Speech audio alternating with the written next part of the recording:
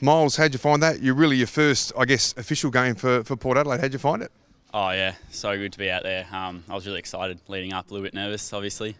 But yeah, it was great to be out there and the boys are really welcoming and it's just a great day for it as well.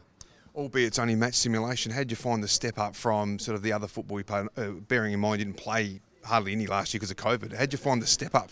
Oh, definitely a lot quicker and just a lot cleaner, I guess. All the boys really got good skills and run fast and yeah, it's just really hard to keep up, but it's good to be out there, I guess. Tell us about your pre-season, because there's been some big raps on you over the last sort of 6 to 8 weeks in terms of the way you're developing. You look stronger, you look more set than you were probably this time 12 months ago, which is what you expect. Tell us about your pre-season.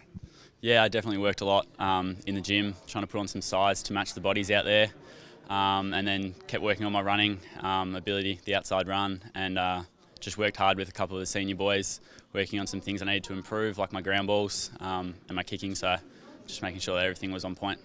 In terms of playing out there, I mean, you're effectively on debut. Who's out there that helps you in terms of telling you where to run and where to position yourself?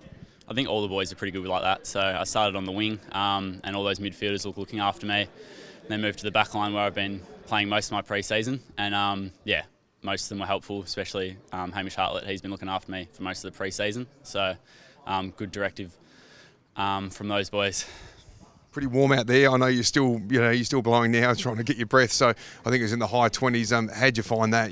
With the heat, and obviously you train across pre-season in warm conditions, but there's nothing like playing in a high 20-degree day. Oh, game's definitely a lot different. It's pretty hot out there, even though like high 20s doesn't sound that bad, but the sun here has a different hit. So it was a good day for it, but definitely hot, and just keep hydrating. And so what happens from here? You review the game. Obviously recovery is important. Looking ahead to next weekend. Yeah, definitely. A little bit of recovery today and tomorrow, and then back into it. What's the day today? Back into it Monday. With a bit of recovery in gym, so that'll start off the week, and then back for next weekend. So exciting times for us, I think.